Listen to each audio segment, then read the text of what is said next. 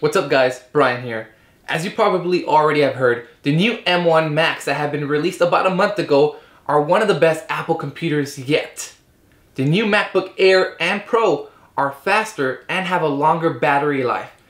The new Mac Mini uses way less energy and are powerful at the same time. Now putting that aside, I've been using the new Mac Mini for around 2 weeks now, and I wanted to discuss something that hasn't really been talked about in the tech community, and that is the support for ultra-wide monitors, or should I say, the lack of. Let's get to it.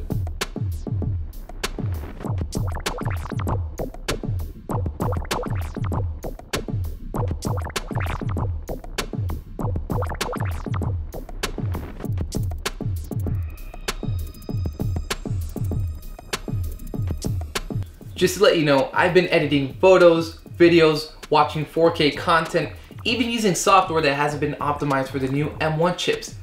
And everything works perfect. I don't have any problems in that aspect. But the only problem that I faced was getting the max resolution off of my monitor. As you can already tell, I have a 49-inch ultra-wide monitor, 5120 by 1440. And I won't really go into depth on that in this video. You can watch my previous video on that setup. But long story short, the max resolution that I get once I plug in my Mac Mini into my monitor is 3840 by 1080. I mean, is that really even half of the resolution that my monitor provides? Right now, once this is plugged in, it pretty much just stretches out a long aspect ratio and everything looks pretty weird and blurry. I mean, it's not really the clearest picture ever. And I've tried using different cables, different adapters, and nothing. I can never max out that resolution. Even if you use the HDMI or USB-C to Displayport.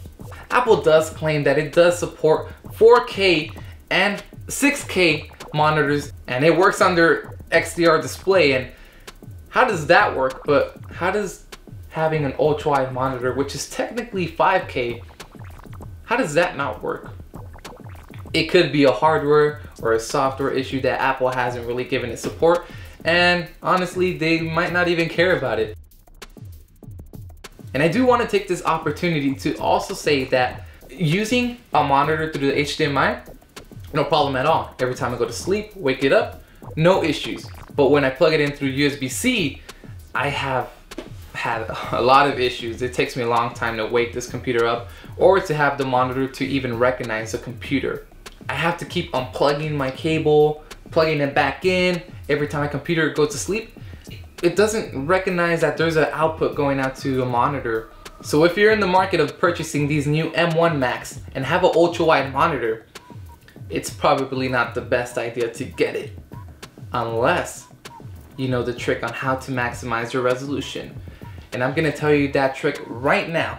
The only way, and I'm telling you right now, the only way to get 5120 by 1440 on your monitor is to do these 2 steps. And those steps are, number 1, download Switch Res X. This is a software that allows you to choose the resolution and the aspect ratio that you want. So this software will show you the stock resolutions that your computer provides, as well with the long list of resolutions that you want to use. Now once you have that downloaded, just know that you will not see that resolution right away. Because the next step, step number 2 that you'll have to do is to enroll into the macOS beta. Okay.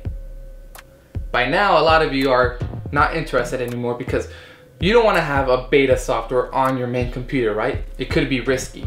So once you have the beta installed and your computer is already rebooted, you go back to Res X and you will now have 5120 by 1440 unlocked on that software. And if you do have a 120 Hz monitor, good news for you, you will also have that unlocked. So you'll have the best of both worlds.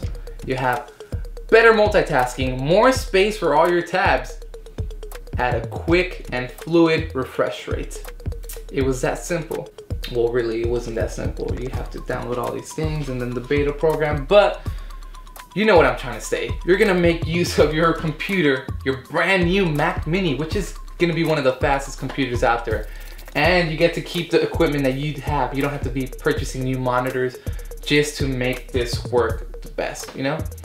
So that's one trick where you can make that work. And I hope that solved your issues if you were thinking about, you know, purchasing this, or if you already had it, you were thinking about returning it. That's one trick where you can maximize your resolution. So there you have it. That's the trick in order to maximize your resolution on your ultra-wide monitor. Let me know in the comment section below, did this work for you? Is there a new way that I don't know about in order to maximize your resolution? Let me know in the comment section below. If you're new here or like watching my videos, make sure to like and subscribe, as I will keep making more tech videos for you guys. Until next time, it's Brian.